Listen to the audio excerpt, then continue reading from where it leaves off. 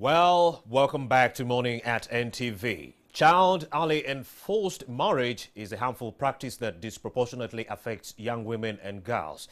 Globally, we are getting information that 650 million women who are alive today have either been married as children. Yes, that information is verified. And this year alone of 2020, we do anticipate that 12 million young girls all over the world, that is 7.6 billion people all over the world, actually, that number will be subjected to forced or early marriages this year of 2020. Now, to talk about this and more, I'm joined by Mr. Kamadi Bionari. He is the Director, Research, Education and Documentation at the Uganda Human Rights Commission.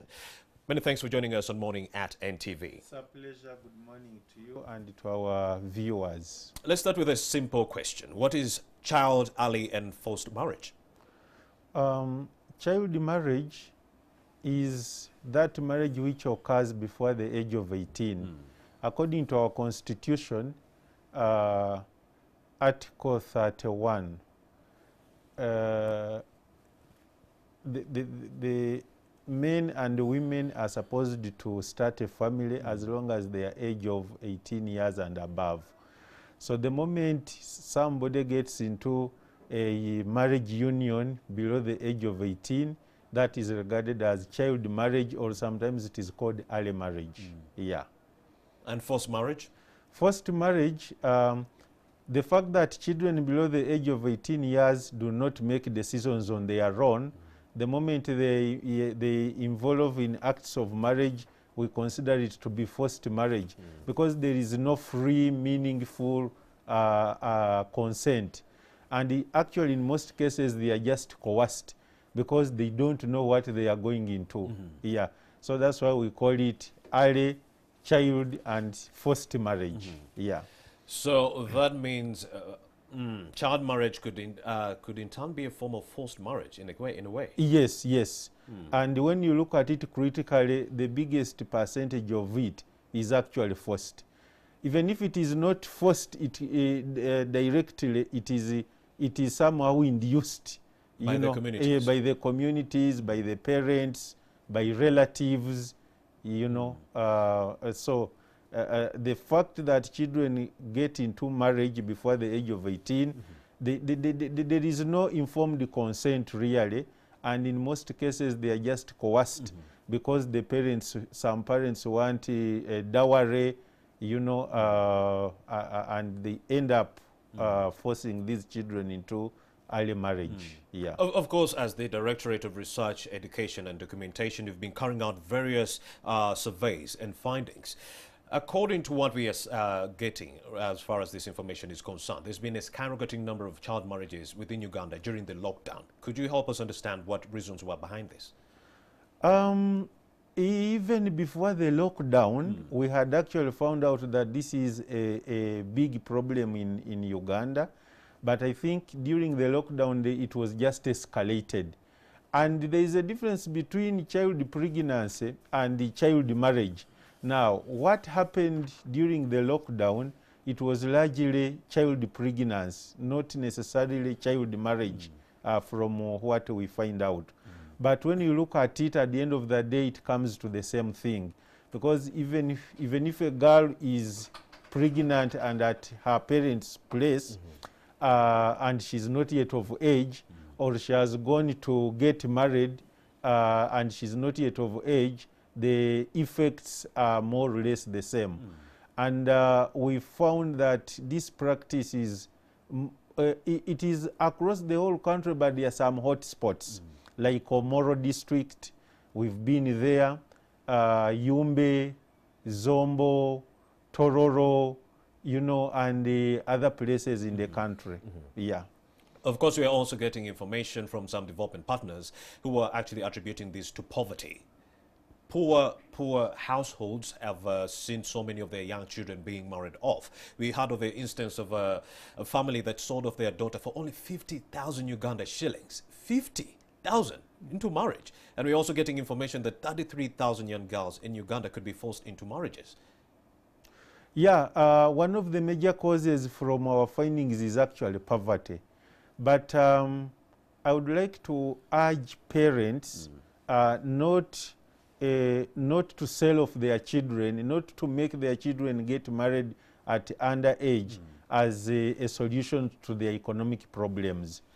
There has been a saying that poverty sometimes is, for instance, a cause of corruption, but I argue that it's about individual behavior, because there are so many avenues of how to address challenges of poverty. How do you get out of poverty? There are so many government programs, initiatives urging people what to do to earn a living. So it is very, very unfortunate to turn to your own children as a means of income. Therefore, yes, poverty is there, but the parents, the guardians should focus on income generating projects as opposed to getting this little money and then condemning the future lives of their children into what they can't even know will happen to them. All right, Mr. Bionabi. Now, besides poverty, what are some of the other major factors behind the high prevalence of child and forced marriages? We find out that there are cultural practices. Right. There are some cultural practices and cultures that think once a girl develops breasts, is now ready to get married, which is not true, because there is a significant difference between the size of a lady and her real age. Some girls as young as 9, 10, you look at them and physically they appear as if they are old women, but they are still psychologically young, biologically young. They cannot hold a pregnancy and that kind of thing. So the underlying point here is any culture custom which is inconsistent with our constitution is null and void. So we have a problem of some cultural leaders, traditional leaders, who woo these girls into getting married at an early stage. But the other aspect, there are some also religious groups who believe that children should be given away when they are still young. That is also another cause. Then we have peer pressure. We have peer pressure within the communities. Those who think that as girls are meant for being married off, we still have that very big challenge. It's actually a perception issue that as long as the girl children, for them, they were destined to get married and don't do any other thing.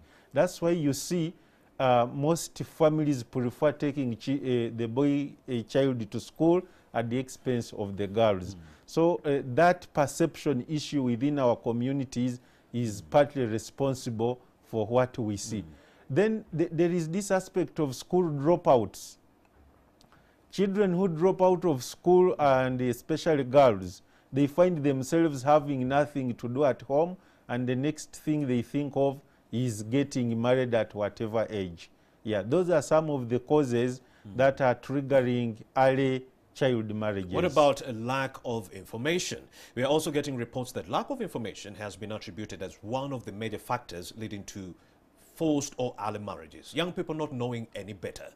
You are absolutely right, because this even applies to religious leaders and traditional leaders who preside over these marriages. They have no information. Actually, some, what we may take as simple as looking at the physical makeup of a lady, of a girl, some people think that is maybe that girl is as old as 20.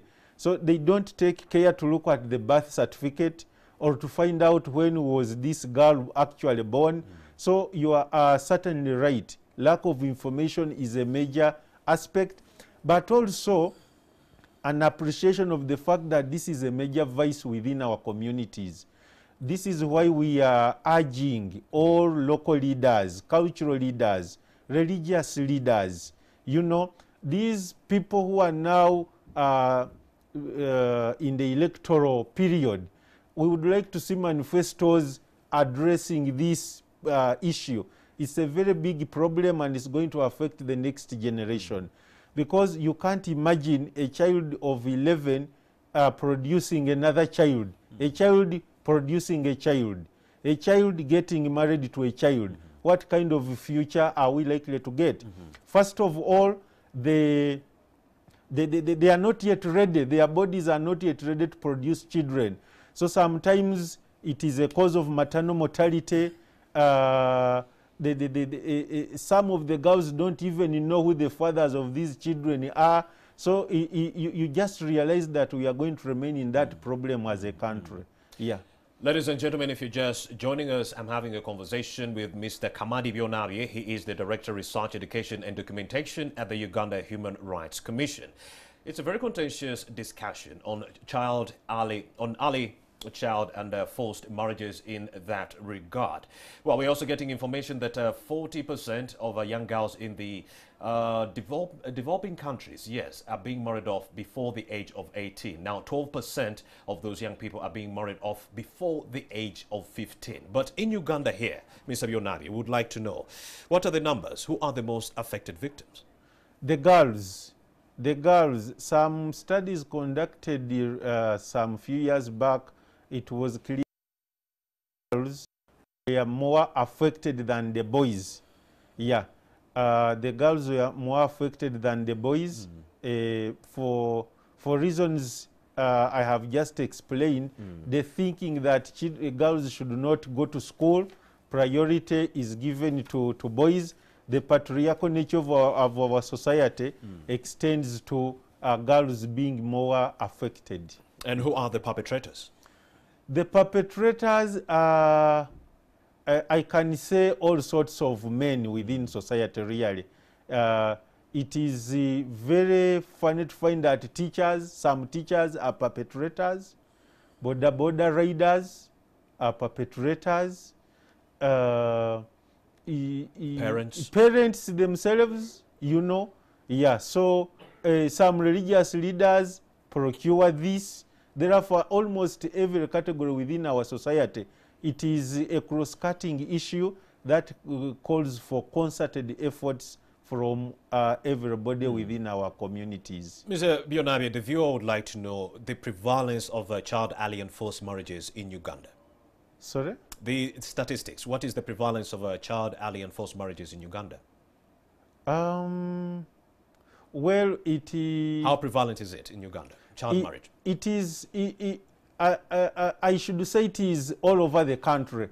It would be misleading to say that it is only in this place. But the places I earlier on mentioned are just, it's where it is most prevalent.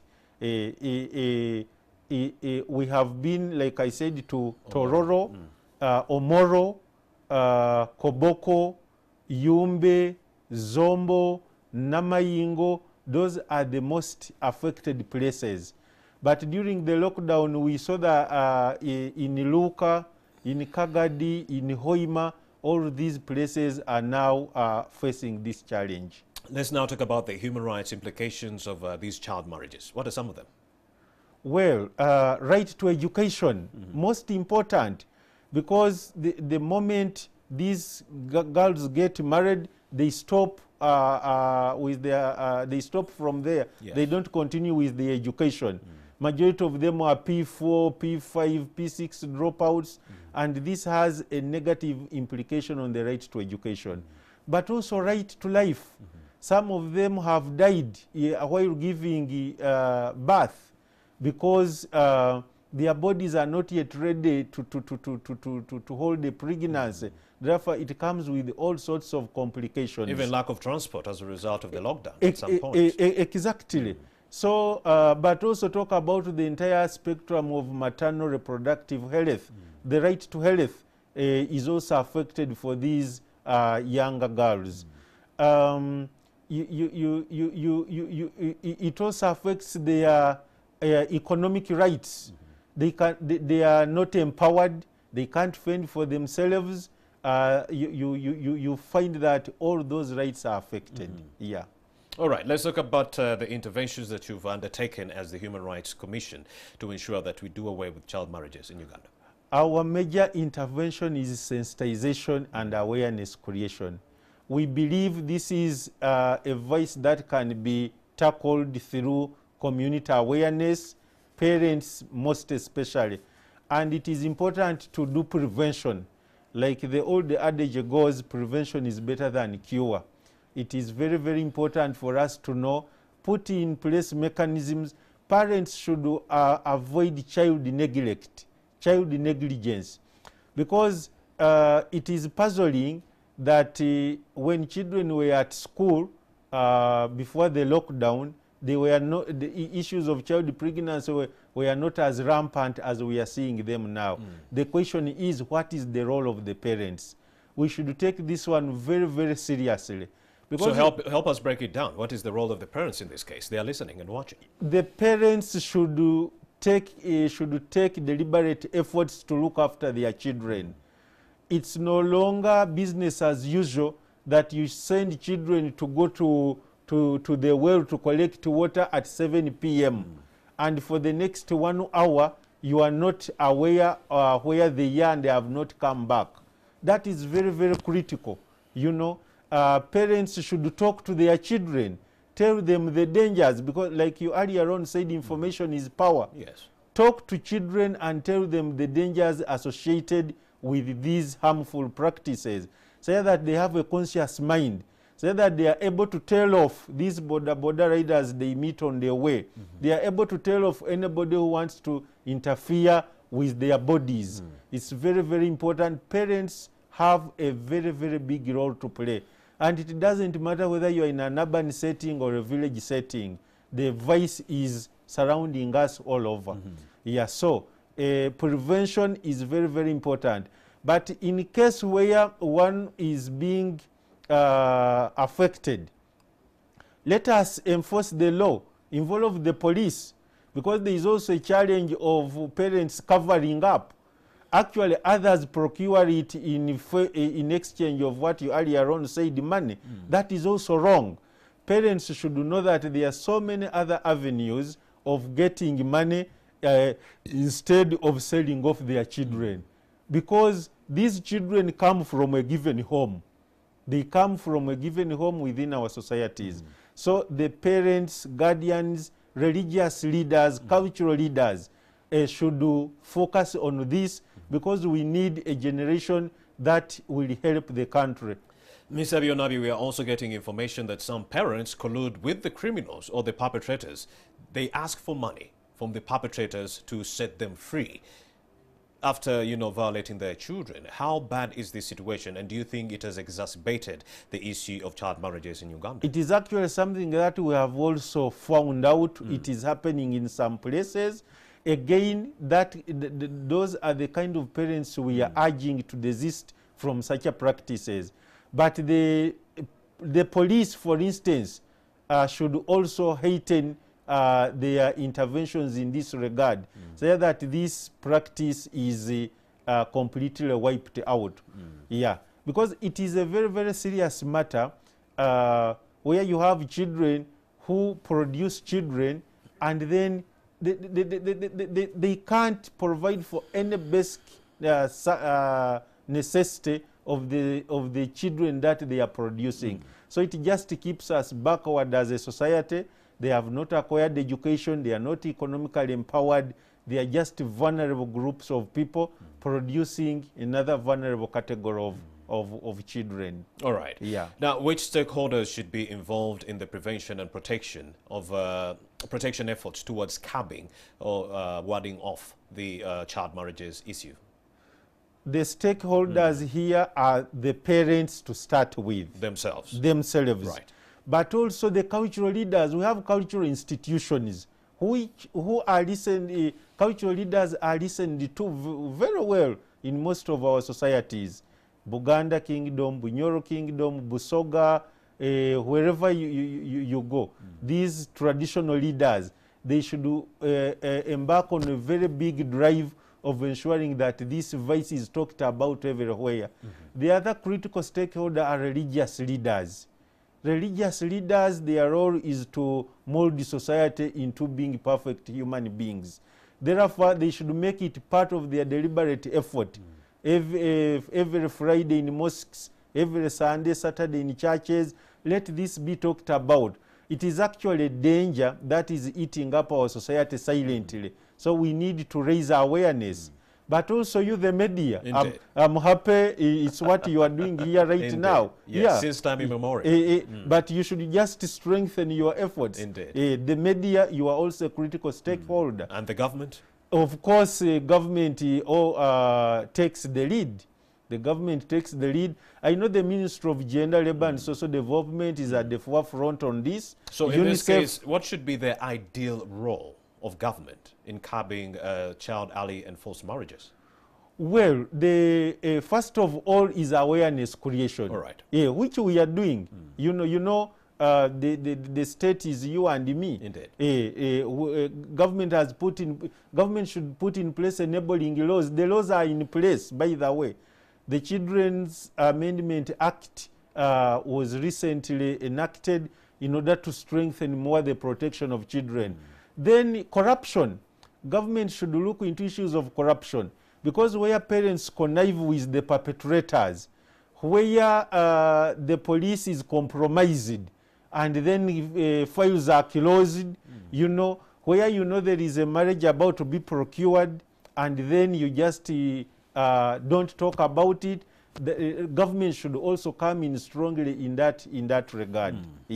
All right, let's take a look at the overall recommendations coming in from the Uganda Human Rights Commission. You have a little bit like 3 minutes and we wrap up. Recommendations from the Uganda Human Rights Commission. Implementation of the existing laws. Okay. All stakeholders, especially law enforcement agencies, it's very, very important to implement the existing laws to the letter without any compromise. Now, parents, I'm repeating this, parents should take this as a serious issue, talk to their children, monitor their children movements, and be able to guide children. The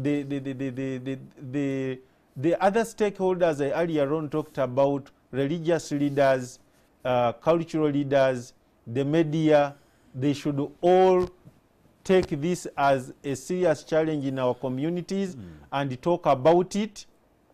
The politicians, we are going into general elections. I would like to urge our politicians, the political leaders, to focus on this as a very big problem within our communities. And those engaged in FGM, please send a message to them, because we also get information here at NTV. Before a child is married off, they have to undergo the cutting, FGM, for them to be fully women. So FGM, send a message to these people who are practicing it. FGM, the law is in place. It was put in place. 2010. Yes, and we continue to do deliberate efforts, even as Uganda Human Rights Commission, wherever it is being practiced. So any custom that is inconsistent with the Constitution, like I earlier on said, is null and void. That is also violence against children. All right. Yeah, it should also be condemned.